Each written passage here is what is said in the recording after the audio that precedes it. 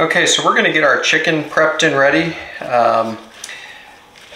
We're gonna cut the backbone out because I'm gonna end up splitting this chicken into 2 halves, and that's the way we're gonna cook it today. We'll talk a little bit more about the cooker we're using and how we're gonna do it later, but for now we just want to get this chicken prepped. So this is the morning of my cook. I should have put something under this cutting board, but we're just gonna have to live with it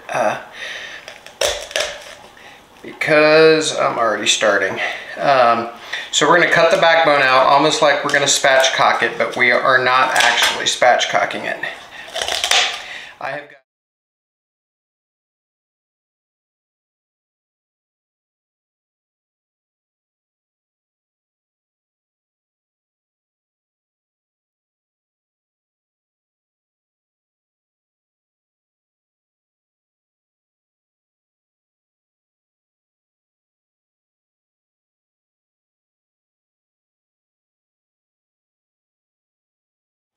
and then we can use a sharp knife and sort of dig in there on either side of that keel bone. There we go, and just split that right down the middle. And then you can sort of see the outline of that bone and you can get it out of there pretty easily.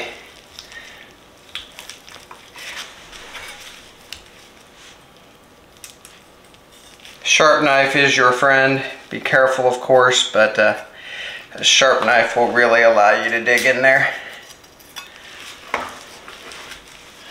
And don't do what I did. Get your cutting board stable. I have a rubber mat that I usually put under here, and I just forgot. By the time I started, I decided not to worry about it.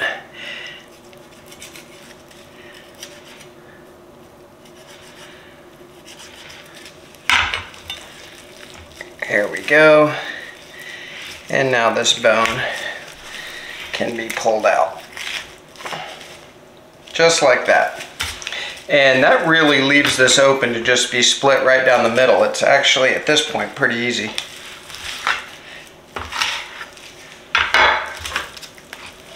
So there we go. There's our split in half chicken. The other thing I'm going to do, I don't want these wing tips to burn. And I've got a collection of wing tips that I'm building in the freezer for a stock later. So I'm going to put all of these various chicken parts in the freezer, and we'll do a chicken stock video sometime.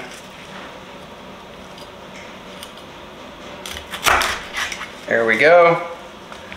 Alright, so now we're going to transfer our chicken to a rack and a cookie sheet. And I'm going to go ahead and take my gloves off and get this stuff out of the way.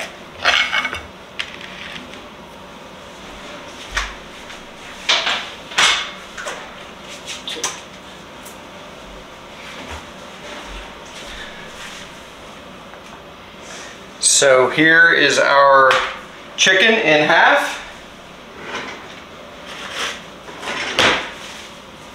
Grab a glove real fast. So what we're going to do is we're going to dry brine this. This is something that to me is best to do overnight, but in today's case it's probably going to be about 8 hours or so, which will be better than nothing. And by dry brining, we just mean we're going to salt it, put it in the fridge uncovered, and I like to use these kind of baking racks and cookie sheets. That way the air from the refrigerator can get all around the chicken. This is going to dry the skin out, help it crisp up so it's not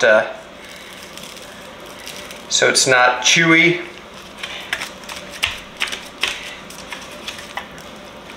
Oh.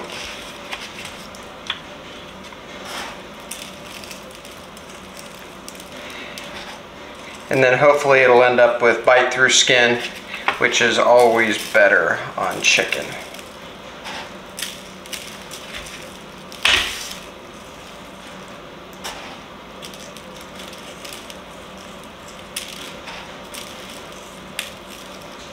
And there we go. So we're actually going to put the skin side up in the refrigerator. It'll help that skin to dry even more than if it was skin side down. and we will be back later to get these ready for our cook. So we'll bring you back.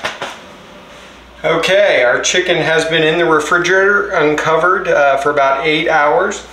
The only thing I've done since I took it out just 10 minutes ago was pat both sides dry really well with a paper towel, and I went ahead and seasoned the underside just because I was gloved up and it was easy.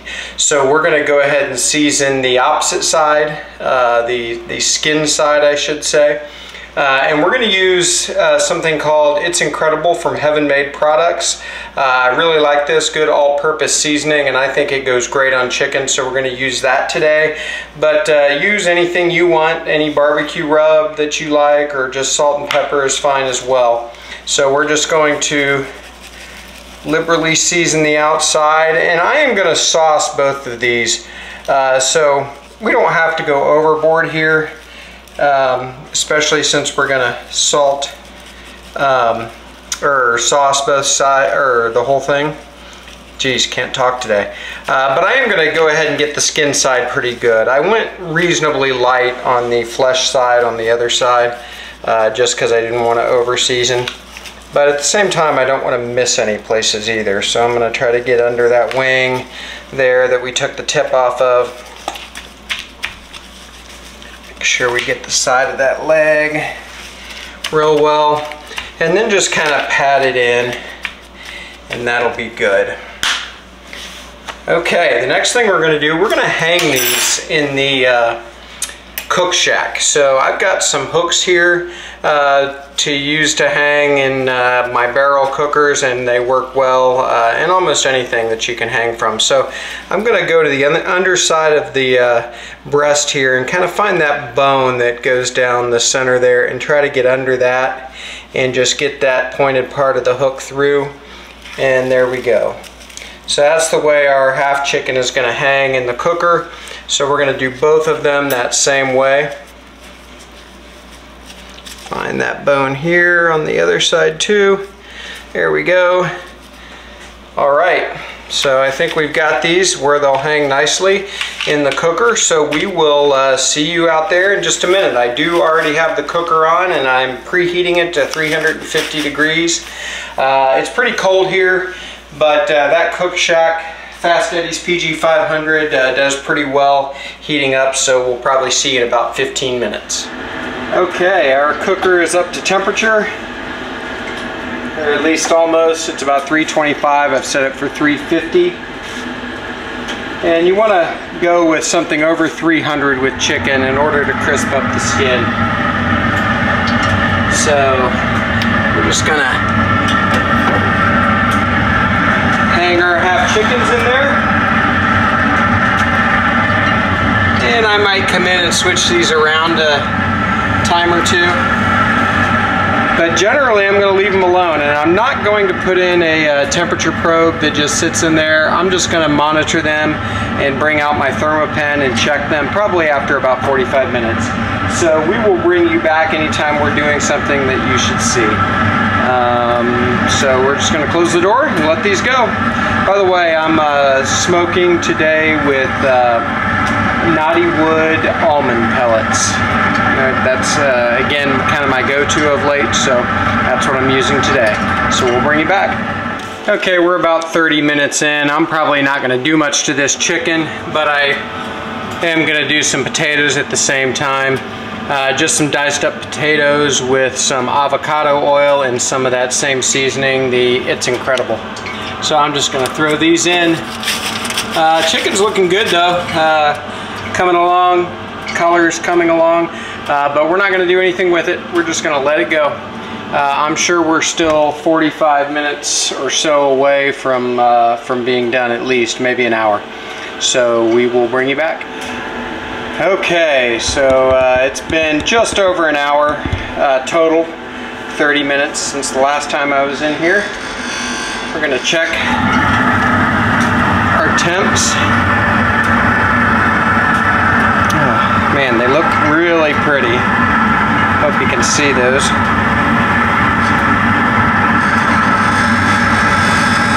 Looks like we're at 160, kind of deep in the breast there. and 164 in part of the breast. So that means the thigh and the leg should be a little warmer. 170, yeah, so we're probably about 10 minutes away. So I'm going to get the cutting board and come out here. By the time I get that ready to go, we will get everything inside and we'll meet you in there. Potatoes looking good. So we'll just keep those in and let them go while the chicken's resting. So we will see you inside. Man, those look pretty. Let's look at this other one real quick. So looking great, juice just running clear and dripping off. So we are gonna get these off. We'll see you in a few. All right, our chicken's in, been resting about 10 minutes. Just brought the potatoes in too. This video wasn't really about the potatoes, but they turned out great. Just some diced potatoes with some of that same seasoning, some avocado oil, and just put them in the smoker on the 350 that the chicken was cooking. So I think those will be good. So let's break down these chicken halves. Should be able to just, there we go. By the way, I hope you can hear the knife hitting that skin. The skin is nice and crispy.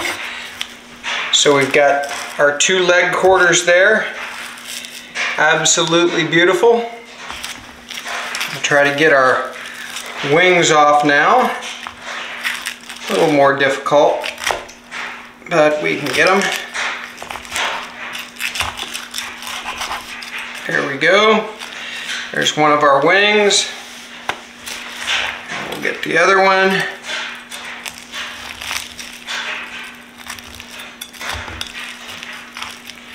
Let's get our knife in that joint.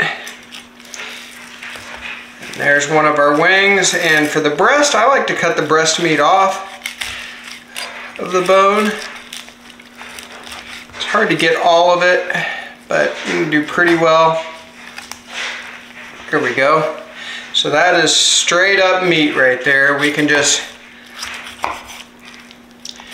when you cut it like this, you're cutting it against the grain, so it's much more tender instead of just slicing off slices like you might see in a Norman Rockwell Thanksgiving painting.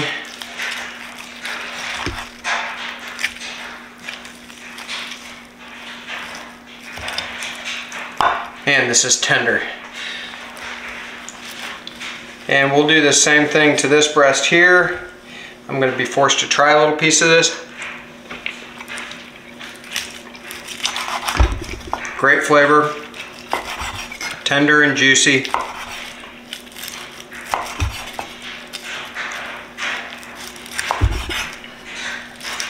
I know there are some people out there that just don't like chicken, but I think there's a good amount of people out there who have typically had chicken that was overcooked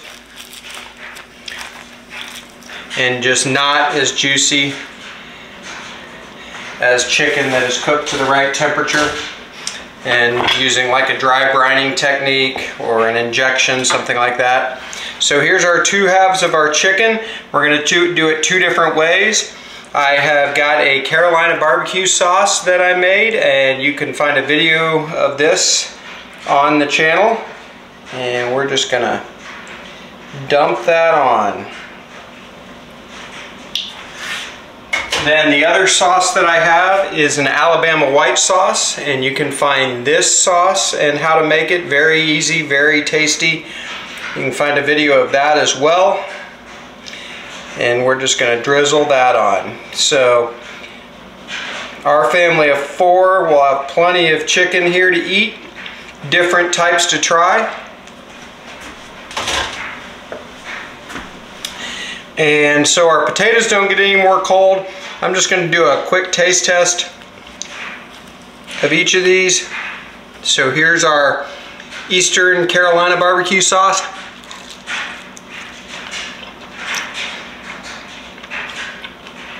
Really good. Chicken is crunchy. I love that it's incredible seasoning too, and the sauce is outstanding if I do say so.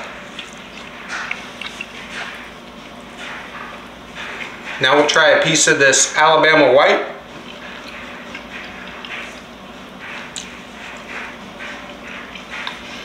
That sauce is so good on chicken. You've got to try that if you've never done it before. Thanks as usual for tuning into BuQeye Barbecue. Do me a favor, like this video, subscribe to the channel, and we will see you next time.